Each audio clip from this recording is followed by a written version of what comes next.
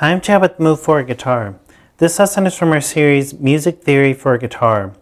In this lesson we're going to take a look at how to figure out the sharps and flats in each key.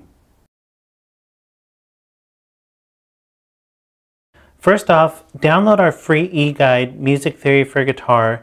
It contains everything that I'm talking about in this lesson, all the charts and diagrams, as well as much more, so it'll be really useful to you.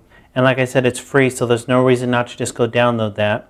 But I am working on it right now as I'm filming this lesson, so it may not be available as you're watching this lesson.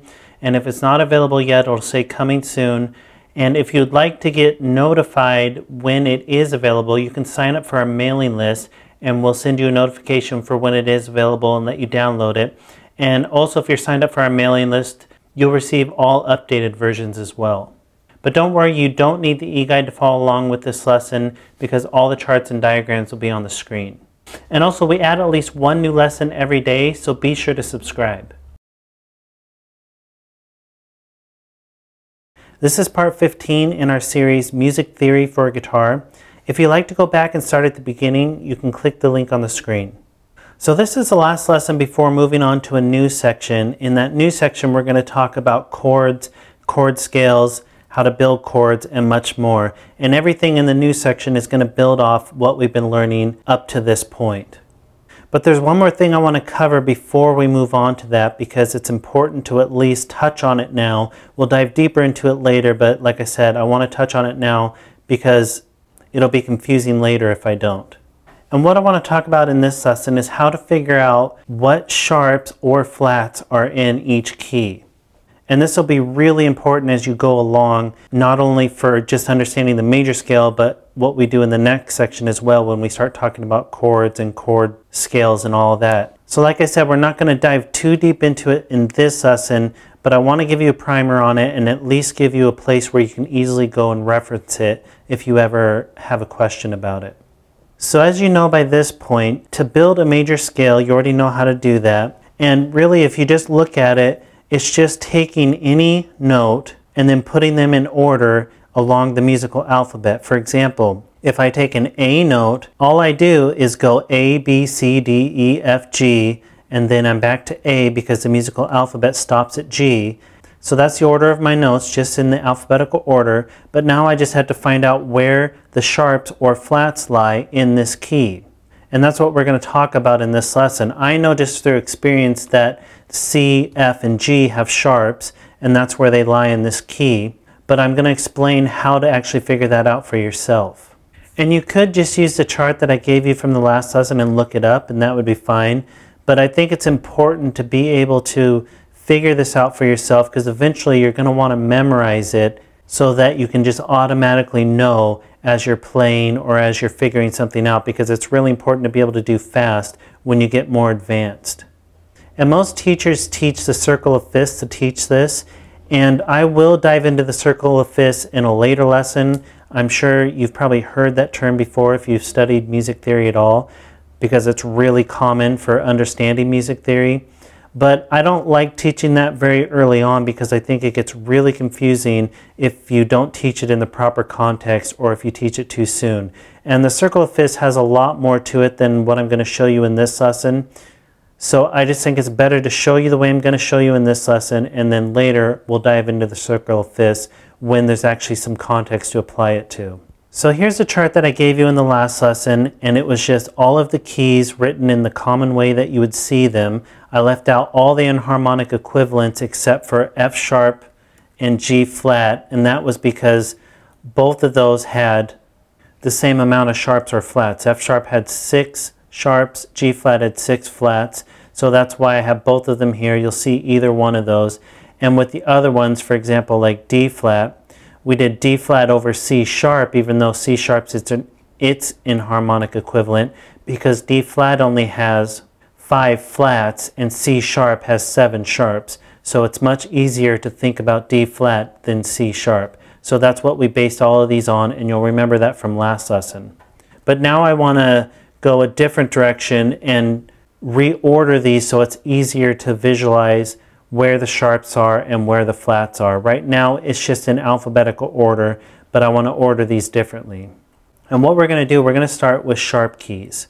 And a sharp key just means that the key has sharps in it. So some of the notes or just one of the notes has a sharp in it. It doesn't mean that the key has to start with a sharp like F sharp.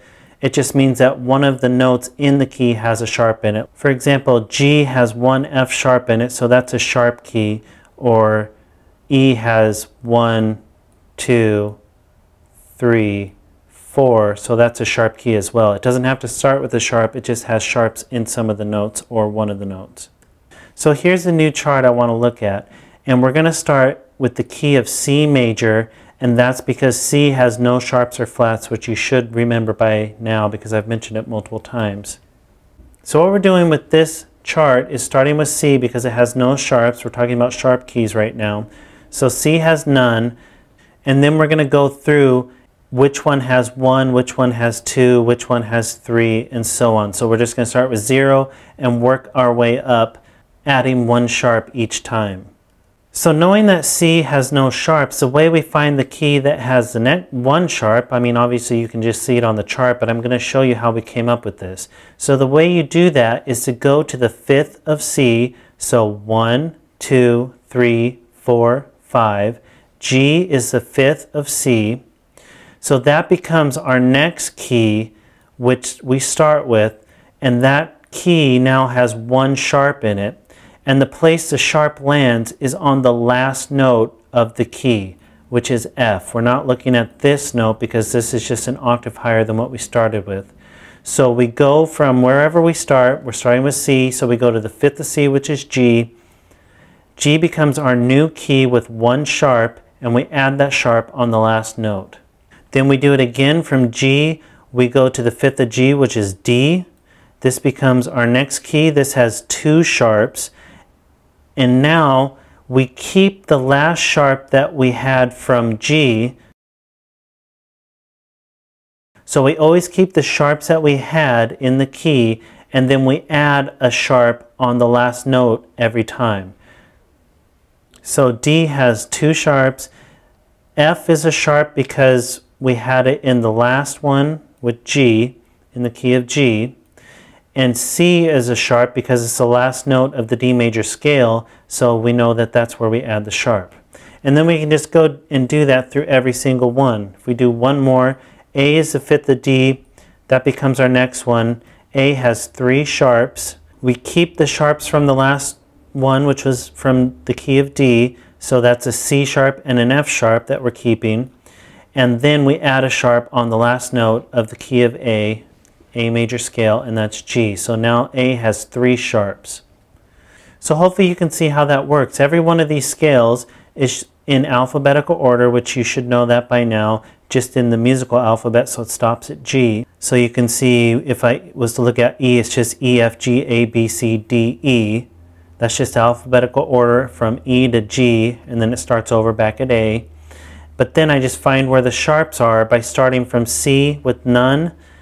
Then I go to the 5th, which would be G. That becomes my key with 1 sharp. I add the sharp on the last note of that key. And then I keep doing that. And every time I go to the new key, I keep the sharp that I added and then add the new sharp on the last note.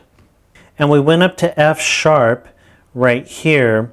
And F sharp has 6 sharps. So there's 1 note that doesn't have a sharp that we didn't add any to. If you wanted to have the key that had all the sharps, it would just be the same thing. We'd go to the 5th of F sharp, which is C sharp. So C sharp has a sharp on every single note. But C sharp is not a common key. That's not a common way to see it. That's why it's not written out, because you would look at D flat instead of C sharp.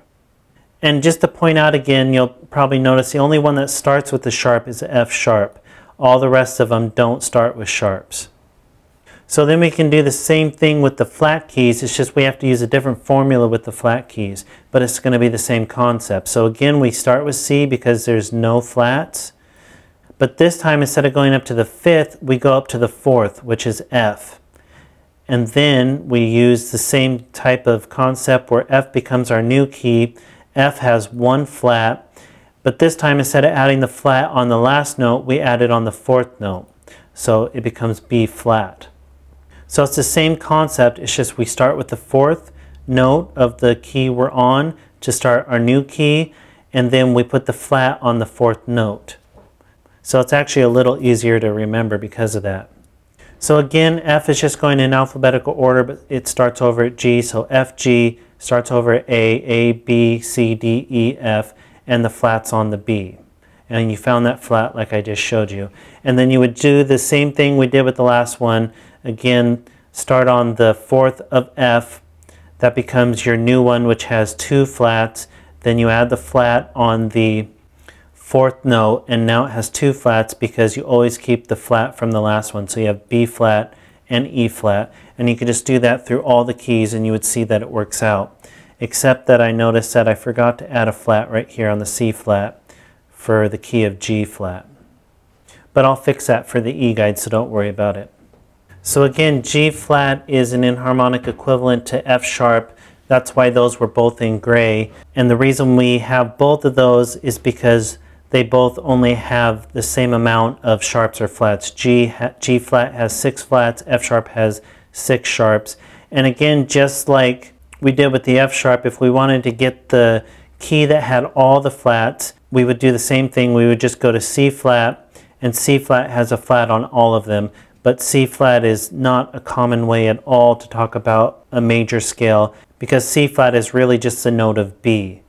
B and C flat are the same, and C flat is not even a note you would see on your fretboard. It's just if you went from C, went down half a step, technically that could be a C flat if it needed to be in that musical situation. And notice with the flats that F is the only one that doesn't start with a flat. All the other ones start with flats: B flat, E flat, A flat, D flat, G flat. F is the only natural note, meaning it doesn't have a flat on it. So like I said, this is just a primer. We're going to dive deeper and deeper into this in future lessons. We'll dive into the circle of fifths and all of that, but it's not important to memorize all of this yet. I just wanted to touch on it because it'll be confusing if you don't have the basic concept down. But like I said, I'm going to show you how to actually memorize it later. For now, you can just use this e-guide as a reference if you need to actually look up where the sharps and flats are. And I just want to explain how I came up with this diagram, meaning we're starting with either in the sharp key or the flat keys, we're starting with no sharps or flats, then we're moving to the next one which has 1, then the next one which has 2, and so on. And that's how these diagrams are written out. And then I showed you the formula that was used to actually find them. But again, just download that e-guide as a reference for now, and you can move on to the next lesson where we're actually going to dive into chords and chord scales, how to build chords, and much more, and really start diving into how to use this information to play music. So go ahead and move on, and be sure to subscribe because we add at least one new lesson every day.